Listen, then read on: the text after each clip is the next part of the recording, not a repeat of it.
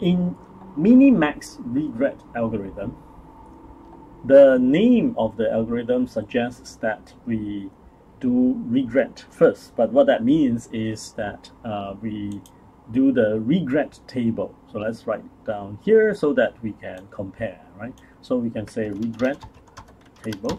We will construct the regret table first. It is preferable to follow the same row and column label. That is to say, in this case, we are presented with state of nature in the columns, decision alternatives as the rows. So we'll try to follow, okay? So that we are not confused by our own working. Now, in the construction of regret table, it is important again to know this particular prefix, right? Just for the regret table, it becomes if S1 were to happen.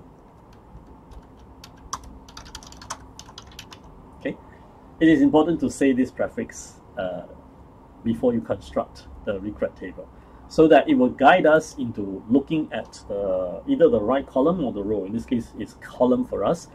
If S1 were to happen, that would mean that we look at only the column 0.5, 1.0, 2.0. If S1 were to happen, right, we would have been so clever, so well informed in advance that we would have decided on D3. And if we had decided on D3, then basically what is our regret level? Our regret level is 0.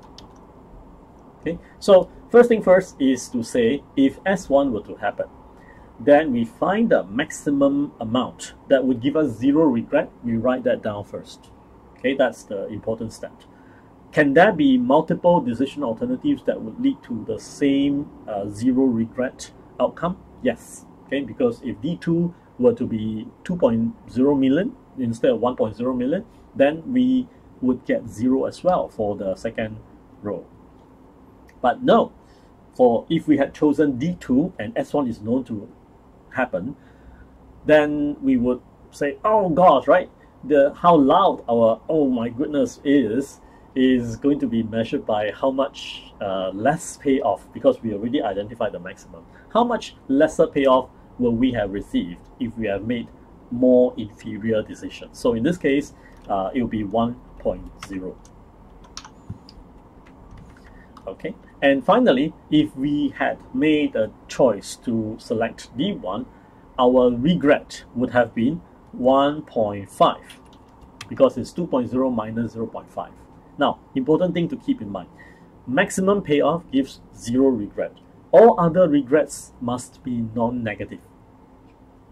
Keep this in mind, because if you ever write down a negative value for your regret, you will regret, because it becomes, it's going to definitely disorient the way you make your decision later based on the regret table. Right? So just keep in mind, regret values are always non-negative, because the maximum regret is always 0. All right, and any other decision will make you receive less payoff than the maximum payoff, and therefore will always give you more regret than if you had received the maximum payoff. Now, we are done with S1. We can move on to if S2 were to happen, then we would have 0 regret if we have chosen what else that? D2. So let's write that down first. And then we can go through all other cells under S2 one by one, doesn't matter which order. For D1, we'll receive 0.4 payoff, and our regret will therefore be 0.6 minus 0.4, 0.2.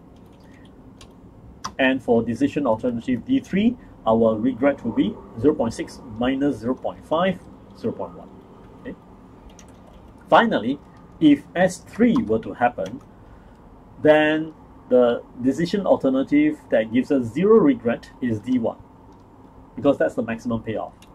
And any other decisions that give us lesser than 0.3, because we chose the max, so every other decision must give us lesser than 0.3, will give us positive regret. So in this case, we have 0.2 regret, and 0.3 minus 0.5 minus negative 0.5, we add them up, we get 0.8 million as our regret.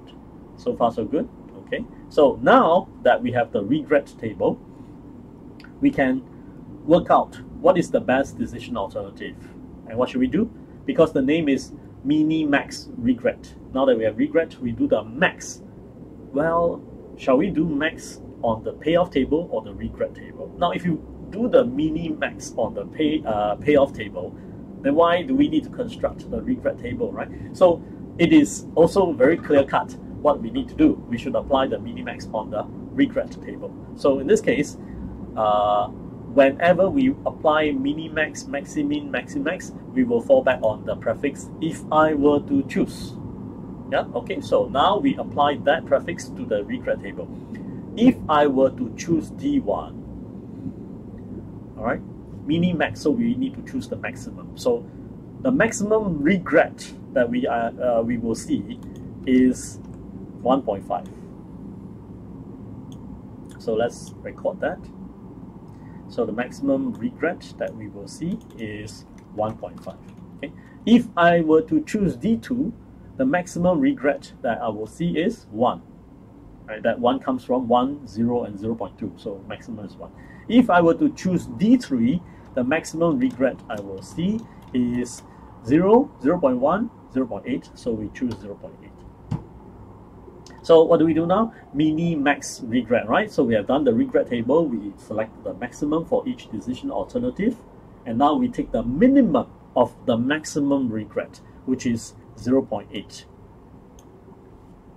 Okay, the minimum of the maximum regret. So what this does is basically to minimize the worst outcome in that sense, right? So it's being clever in that you are considering the worst case, but you are still trying to minimize all the losses in some sense, regrets, the shortcomings, right? Amongst all the decision alternatives. So therefore, under Minimax regret algorithm, our best decision alternative is going to be D3 as well. Okay, so you see that there are two algorithms that selected D3 and one algorithm selected D1, and they don't necessarily have to concur with each other because we use them like we ask friends and consultants to help us, right? So, and knowing very well that they might give very different opinion. It is rare to find that all three algorithms agree on the same decision alternative. Just like you ask three of your friends and all of them suggested the same choice for you. And if that is the case, usually either it is easy to see because it's so polarized in the decision of options that it is clear what is the best choice. Or else the payoffs basically says it is easy to determine. And usually, more often than not, we have to ask friends because it's complicated, right? And therefore, it is not uncommon to see that your friends all have different opinions depending on whether they are optimistic, pessimistic, or they are trying to minimize the maximum regret, right? So, and that's why we see that they have different outcomes. In practice, we actually run all of them, and then not necessarily by voting, see which algorithms agree more on, but we at least have some more indication, some evaluated indications of what might be the best. For example, at least now we know that D2 doesn't seem to be a good choice, right? Regardless of who we ask amongst the three algorithms. Yeah, so that's how we use decision-making methods without knowledge of probabilities.